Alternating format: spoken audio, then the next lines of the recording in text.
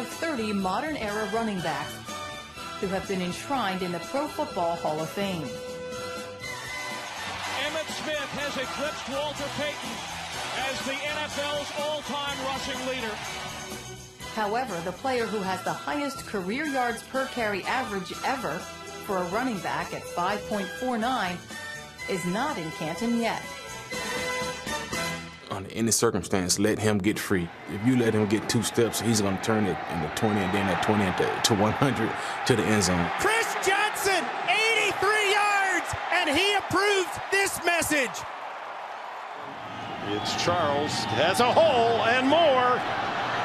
Stays on his feet, sprints inside, and he caps off a brilliant day. Jamaal Charles. Conversion. Here's a handoff to Chris Johnson. Johnson hurdling. Watch out! Johnson again puts it back. Touchdown! High formation, power play, left side. Charles off tackle. He's at the 20. He's at the 30. Turns that speed loose. He's at the 50. Harper chasing. They're not going to catch him.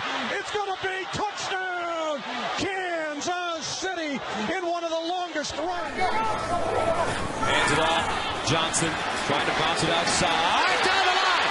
Uh-oh. Watch out. See you later. Touchdown.